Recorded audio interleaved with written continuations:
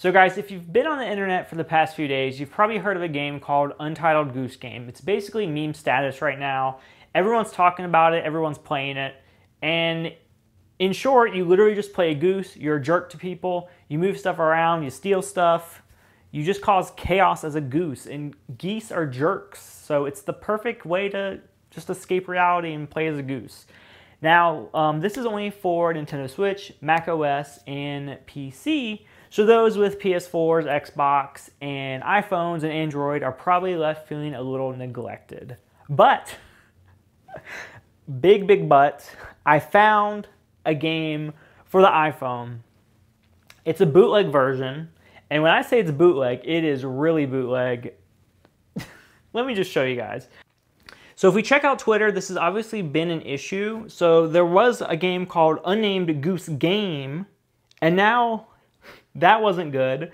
Someone came out with Unnamed Goose Games, thinking they would get away with it. The screenshot clearly shows a duck.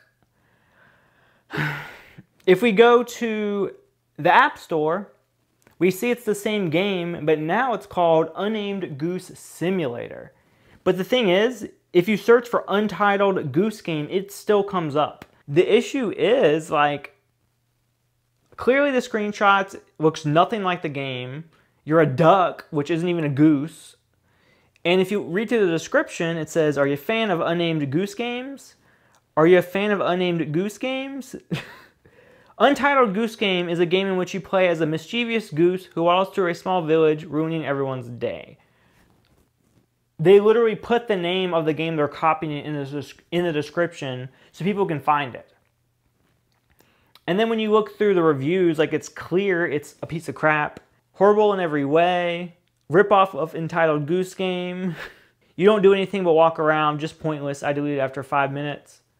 This is just so bad. They just did a copy of Untitled Goose Game, but way worse. I gave it 1 star. Unnamed Goose Game. It's just, like, clearly there wasn't a model of a goose, so they just put a duck and hoping people wouldn't notice. And I've already beat 1 level, so I'm an expert at this. Let me just show you how it works. And it's basically like an ad game. Everything you do, there's an ad. Like, I almost feel bad supporting this developer. They probably made a few, at least like 20 cents from this. I don't know how that works. Mission 1, your task is to inspect the area and not get eaten by people. Run on 2 points. That makes 0 sense, but I'm an expert, so I can tell you what to do. So first of all, you're a freaking duck. You walk around, and all you have to do is go to these little blips on the map. That's literally the only objective. And you have to watch out for the people because they'll try to eat you.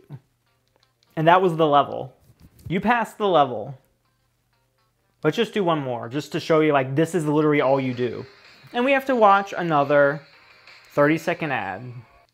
Run to the warehouse. It is possible that you will find real food for the goose. There. Okay, so we're going to go to the red thing on the map. We're going to watch out for the people because they eat us. There's so many people.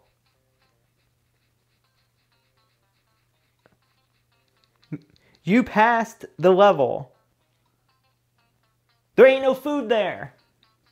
Run around people's favorite places and make them lose their temper and start running after you. The English kills me. What the heck? View ads and continue the game. Even if you don't click that, it still plays an ad. You got the gist of it. This Unnamed Goose Game, or Unnamed Goose Games, or Unnamed Goose Simulator, or whatever they're going to call it right now, is not worth your time. Just buy it for the Switch. If you don't have a Switch, buy it for the computer. Do not download this game. Do not support this developer at all. Even if it's free, I wouldn't even download it. You're just encouraging people to play this.